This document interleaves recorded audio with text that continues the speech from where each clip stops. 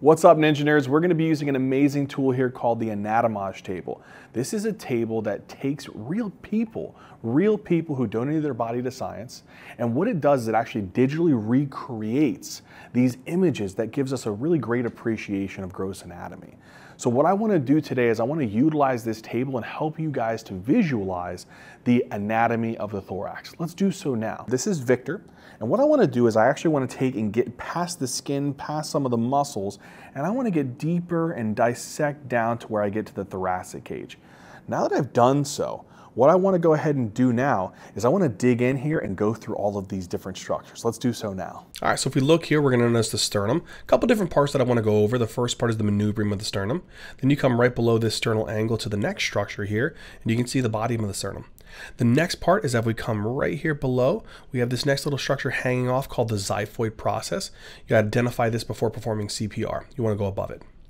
Next thing is we zoom in on the manubrium. We're going to notice here this little notch called the jugular notch, and then here you have the clavicular notches. Below right here is the sternal angle. Identify this and it helps you to count the ribs. Actually pretty interesting. Then we zoom in on the ribs. We have true ribs, 1 to 7. They connect to the sternum via the costal cartilage.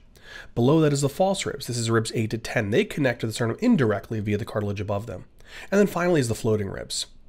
Now, from here, I want to take a look and zoom in on the rib and look at a couple different pieces. First one is the head of the rib, right? Then we're going to notice the next part here, which is the neck of the rib. And then lastly, you're going to notice this little bump here. You see this little guy right there? That's called the tubercle of the rib. We're going to have the shaft of the rib, as you can see here. Underneath that is where the neurovascular bundle is actually located. And then if we go to the back here to kind of look at the actual connection, we'll see here we have this connection between the vertebrae, the thoracic vertebrae, and the ribs. A couple different joint structures that we should be able to identify. So we'll notice here is a joint between the head of the rib and the body of the actual vertebrae. And then over here is a joint between the tubercle and the transverse process.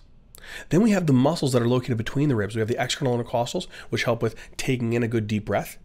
And then deep to that is going to be the next structure, and that's going to be called the internal intercostals, and they help to be able to play a role with forced expiration.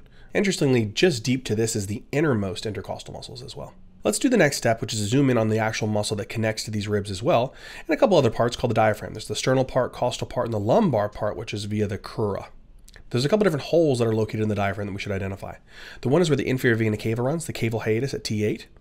Another one is where the esophagus actually runs through, which is called the esophageal hiatus at T10.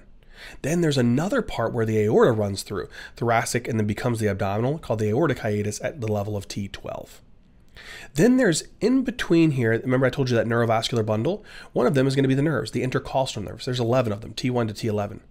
Now it's important to remember that these nerves carry sensory and motor information. So as you can see in this example, it's actually quite interesting. We have the motor cortex, runs down through the corticospinal tracts to the lateral and anterior. This is motor fibers that will then be carried through the intercostal nerve to these muscles that we talked about, the external internal intercostals. In the same way that the intercostal nerves carry motor information, they carry sensory information from a dermatome to the spinal cord up via these various tracts. This will carry your proprioception, fine discriminative touch. This will carry your crude touch and pressure, and this will carry your pain and temperature to the cortex. Really cool. So we see the intercostal nerves having those two functions. Then we have the arterial supply. We notice the posterior intercostal arteries, which arrive off of the thoracic aorta and also a costal cervical branch. And then we have another structure here, which is going to be coming off the internal thoracic arteries, and these are going to be called the anterior intercostal arteries. We've covered the arterial supply. Let's now move into the venous supply. That should be the next part.